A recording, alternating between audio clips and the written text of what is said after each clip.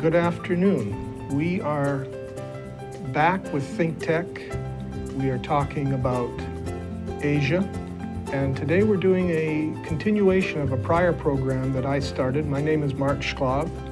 I am the host of Law Across the Sea, and today we're reviewing and going back and talking a little bit more about Vietnam with Chuck Crampon. And Chuck is an attorney, although he likes to be known more as a mediator and an arbitrator. And he has spent a lot of time in Vietnam, postgraduate and professionally, and has made many contacts in Vietnam and has continued them to this day and has learned a lot about it, worked there, lived there, and really has a passion for Vietnam. And we're going to ask him, put him on the spot a little bit, ask him some questions about Vietnam. And Chuck, good to see you again. Welcome. Mark, a pleasure. Good to be back with you. You know, Vietnam has, it's in the news a lot now. And last time we spoke about this, about a month ago on Law Across the Sea, it seemed to me that Vietnam's kind of coming out of its shell and is having a little more relations with the outside world than during the times when we grew up. What's going on with Vietnam? What's happening over there politically and within the country, with its people? What's happening? A large and compound set of questions. Yeah. Well, I said I'd put you on the spot. Yeah. Well, I think it's kind of been evolving in the sense that Vietnam has always envisioned itself as having an important role, a constructive role, and a different and very independent role in Southeast Asia. They recognize that with China that nearby, and with the long history that Vietnam has with China, including 1,000 years of Chinese occupation, and some continuing tensions and strains politically and militarily, and then things that have been going on in what Vietnam and other Southeast Asian countries call the East Sea, China calls South China Sea. There are just a lot of reasons for Vietnam to enable its relationships to become more public, more visible, and more connected on a larger and more international scale. So it's kind of a little bit like, and they're not like a youth who's growing into adulthood, because Vietnam has over 4,000 years of culture. They've dealt with the Chinese, the French, the Americans, the Russians, and many, many others. So they're certainly not unsophisticated, but they recognize their size, their history, their economic and political background, and some of the things that may restrict or limit their ability to have influence internationally. And I think they're a very relationship-building country, both at a personal level among the people and Vietnam itself as a country. And it's a very different approach to international politics than most Western countries use. It is, however, when you think about it, the approach to politics and economics and military relations that really makes the most sense for sustainability. Because when a country's independence is threatened, it depends upon and survives and thrives by those relationships with its allies, with its neighbors, with those who share core values that transcend some of the conflicts that may exist on more quantitatively measured labels like economic, political, and things like that. So, I don't know, I'm not trying to beat around the bush, but it's saying in as few words as possible, I think Vietnam is sensing its time as a significant, although small size, role player coming. And they've prepared themselves for that literally since the end of the military activities during the American War in Vietnam. And that's 41 years now. So it is not a youth, it's not a teenager. This is a middle-aged, growing entity that's entering the stage with the experience and sophistication in history of someone who knows itself, who knows its neighbors, who reads people and other countries and organizations pretty well, and is very well geared for survival and for sharing and teaching things that can be of huge benefit to younger countries, including the US. Well, you know, I sense that both the US and China are focusing on Vietnam. And I'm not sure why, and I kind of want to, I'd like you to tell me, because you say it's a small country. Now, you know, in my, what little I know is that China has often been at war with Vietnam in the past. The US was at war in Vietnam recently compared to China.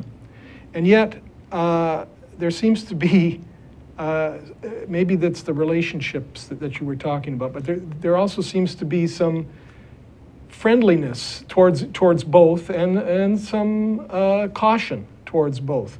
What is the feeling?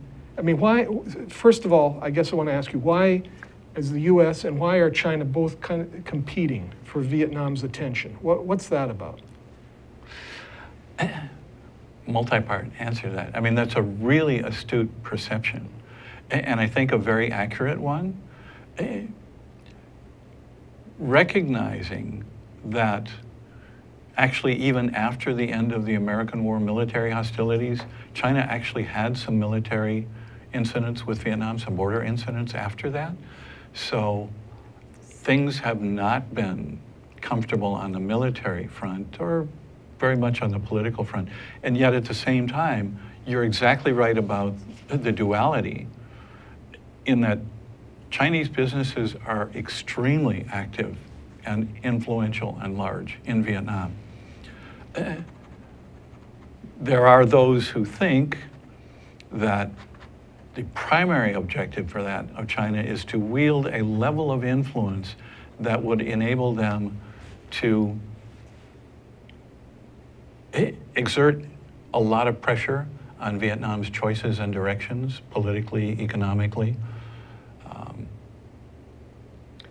My personal response, I'm kind of biased, good luck with that.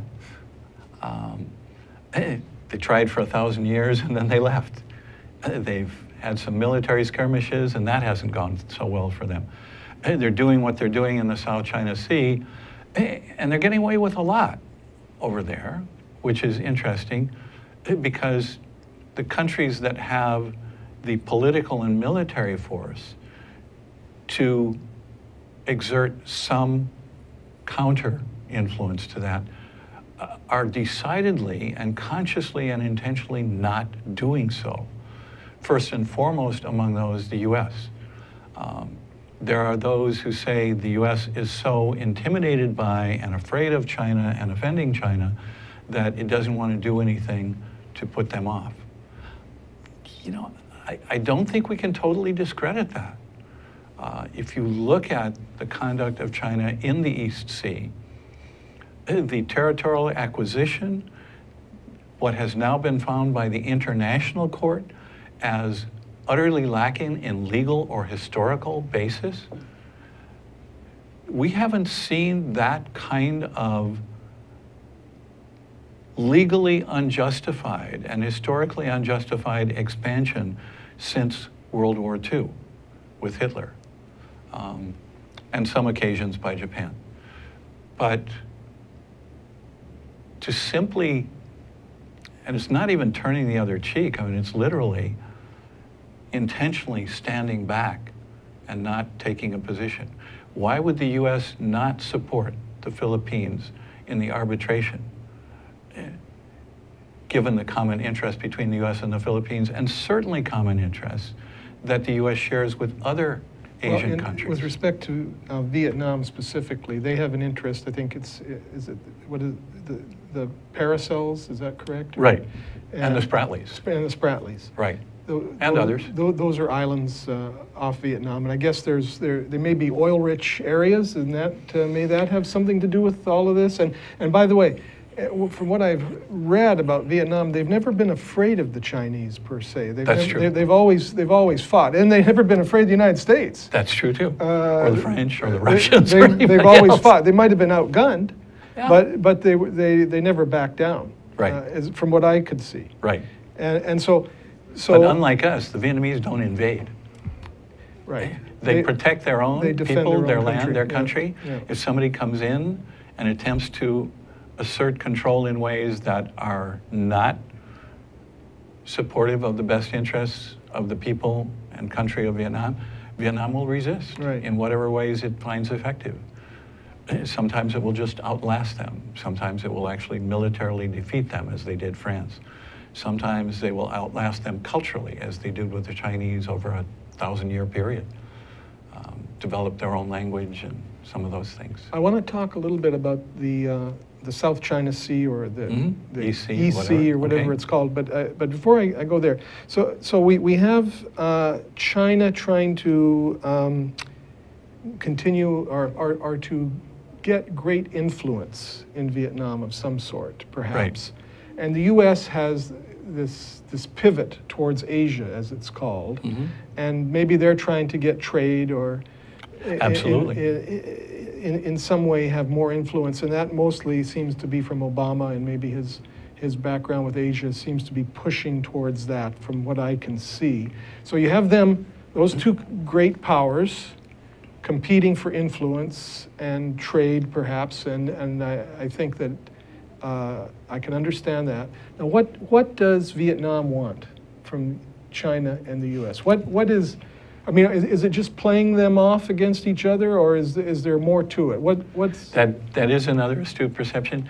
We need to remember historically that Ho Chi Minh's plan at the end of the American War was to essentially play the Chinese off against the Russians, to ally with the Americans, and to rebuild and redevelop the country with the Americans' participation and support, not as dominant one way or the other, but as partners.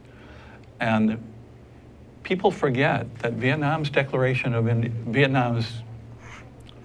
Constitution and essentially Bill of Rights Declaration of Independence draw very heavily from ours. And that Ho Chi Minh, during his time in France, in Paris, was extremely strongly influenced by Hamilton and Franklin and Paine and the American thinkers of the 18th century, and their thoughts about the connection between equality and independence as the source of sustainability of a country. And Ho Chi Minh was wise enough to see the common ground with socialism and the ability to use that common ground to coexist even with Russian communism for a sufficient period of time to become free of it and to wave goodbye to the Russians as they had to the French, the Americans, and the Chinese before. So your perception about sort of playing off and striving for their own independence, I think is spot on from the history of Vietnam, from the leadership that has been given, and from the things that have worked for them in the past. What's interesting about that is the flip side of that coin is that I believe Vietnam, being a relationship-building oriented country, culturally and hopefully now politically as well, is recognizing that in order to do that, it needs to build the best relations possible with its own neighbors, and through that, build to the larger connections to the Western powers, US, Europe, Australia, some of the others. And it's a step process. And so you see Vietnam for the last 10, 15 or more years having spent a great deal of concerted, subtle, under the radar effort building relationships in ASEAN, the Association of Southeast Asian Nations. And one of the hopeful objectives of that would be to balance the approach to allocating responsibilities, territories, resources in the East Sea.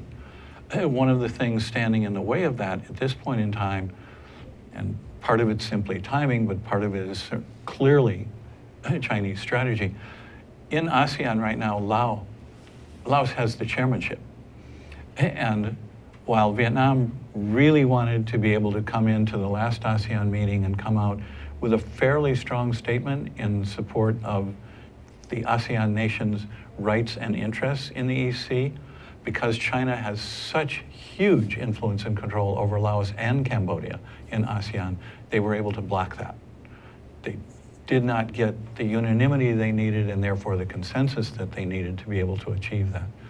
So the competition is going on at a political level through China's influence and power over Laos and Cambodia, in which their economic interests are so powerful that those countries and their leadership really don't legitimately feel they have much choice but to go along. And Vietnam doesn't. What I've learned here is that Vietnam may be following Ho Chi Minh's vision in all of this, and there is perhaps a cultural as well as a political need for independence. And this, absolutely. And this is and that's what this strategy is all about, and that makes a lot of sense to me. And we'll talk a little bit more about this after the next break. Okay. All right. Hello, and I'm Patrick Bratton. Please join me for Global Connections every Thursday at 1 p.m., where we talk with a variety of guests about various international issues, historical issues, both here in Hawaii and abroad, ranging from security, human rights, ethics, and all sorts of other things. So please join me. I look forward to talking with you and seeing some of my guests. Aloha, I'm Kaui Lucas, host of Hawaii is My Mainland every Friday here on ThinkTech Hawaii. I also have a blog of the same name at kauilucas.com where you can see all of my past shows. Join me this Friday and every Friday at 3 p.m. Aloha.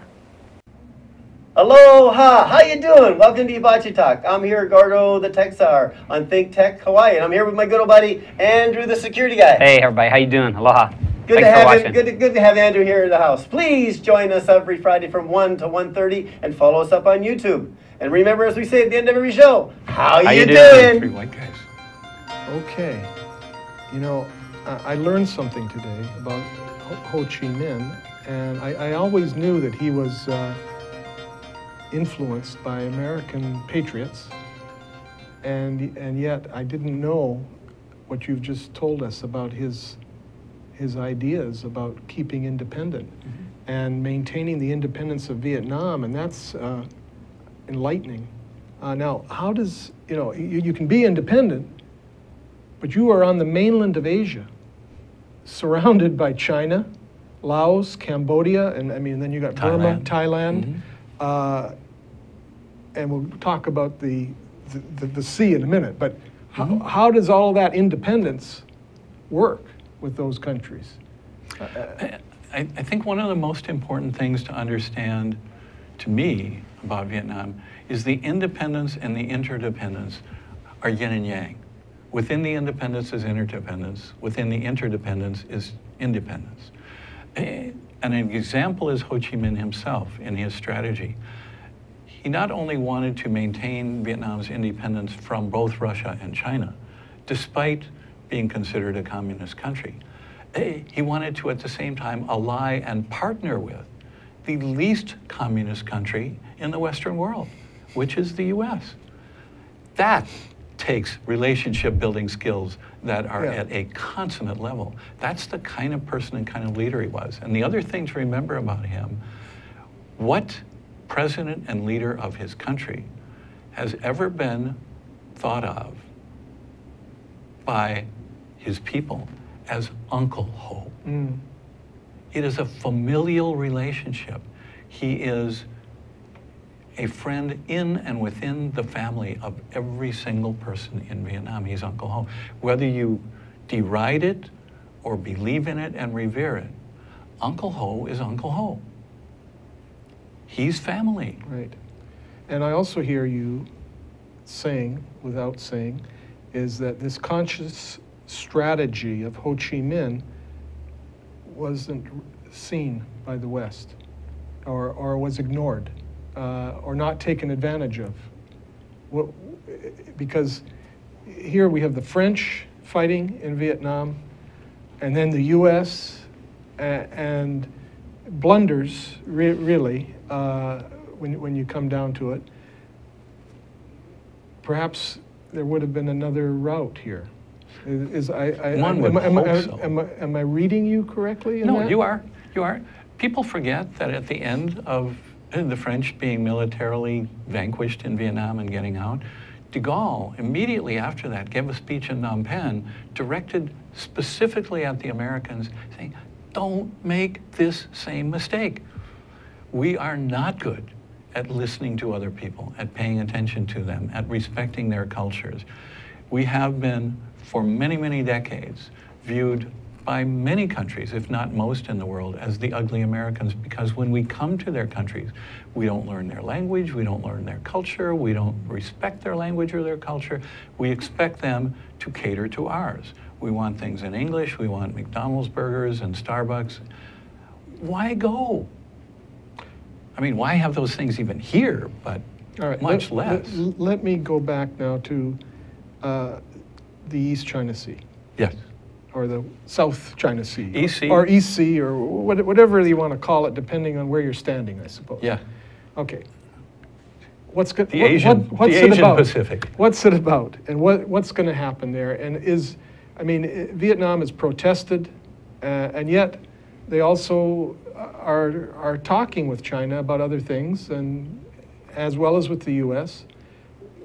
What's going to happen with those islands? Is China going to maintain or try to maintain its bases there? And is Vietnam going to try to get those back, or did they ever have them? You know, and what do you foresee from Vietnam as a position going forward, or will it change and depend on the relationships?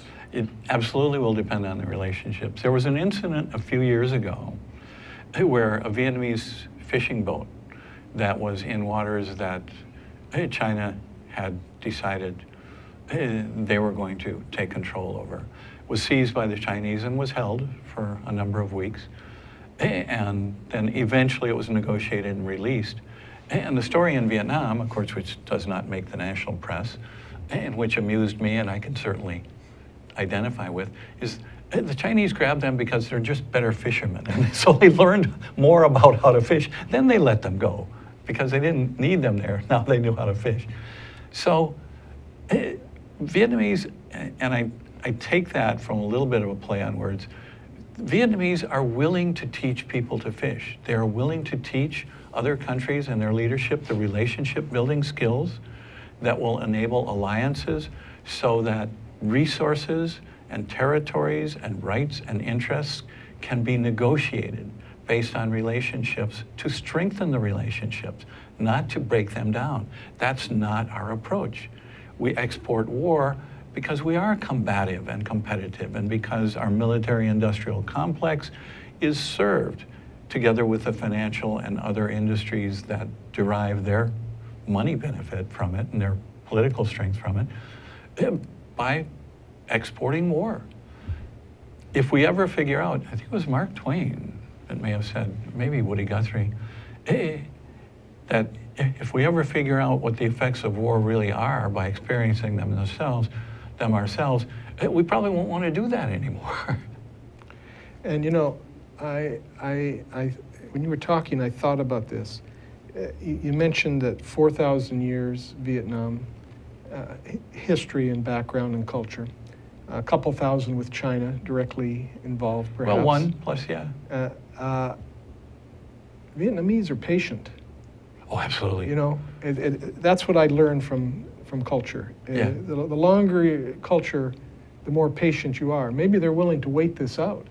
Maybe they've not retracted their claim to these islands, these small little islands that everybody wonders why they're so important.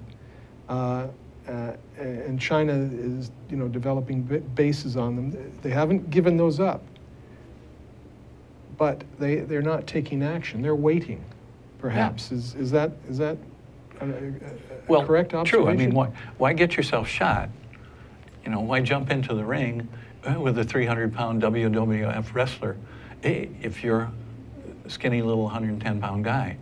There are different ways to approach the situation. And I think you're exactly right, and that's spot-on perception. The Vietnamese are extremely patient. What we need to remember, and those who have been fortunate enough to have sustainable relationships in your family, in your marriages, whatever, if there is a greater virtue, foundational virtue than patience in enabling a relationship to be sustainable, I haven't seen it. And the Vietnamese know that, and they live that. They won the war that the Americans participated in by simply outlasting them and by taking control of their homeland in a way that enabled them to maintain the connections to their land and their people. And we never were able to break that connection. We wanted immediate gratification, and Vietnamese were saying, we'll wait 1,000 years. Yeah. Now, let me ask you. It's true. That's what we do. To close off here, we have to look at the current leadership in Vietnam. Are they following Ho Chi Minh? Are they following that strategy and vision? What are their plans going forward for Vietnam? You know, that's a great question, and probably one that's worth leading into another show with, because leadership evolution in Vietnam has become much more complex. It's not straight party-driven anymore. The party is still the primary influence, but look how young Vietnam's president is. Look how internationally he has connected, not only with President Obama, but with others who are not at all communist, about as anti-communist as you'd ever want to get. They're really comfortable with that. They are relationship builders. They are able to be comfortable in the WTO, in the United Nations, with people of any background, because they're open to people, because they are patient, because they recognize everybody brings value to the table, and because they're round table negotiators, not square table negotiators. Everybody sits at the table with equal spiritual value. Whether they may have more political, economic leverage is another matter over which they have no control. But spiritually, their value is worth respecting and honoring. That's who they are. I kind of sense that maybe your desire to be an arbitrator and a mediator flows from that philosophy, that perhaps it helped me become a reformed attorney. Yes, indeed. All right. Well, thanks, Chuck. Mark, a pleasure as always. I love to learn about Vietnam, and I learned a lot today from you. Thank you very much. Thank you. Pleasure, as always.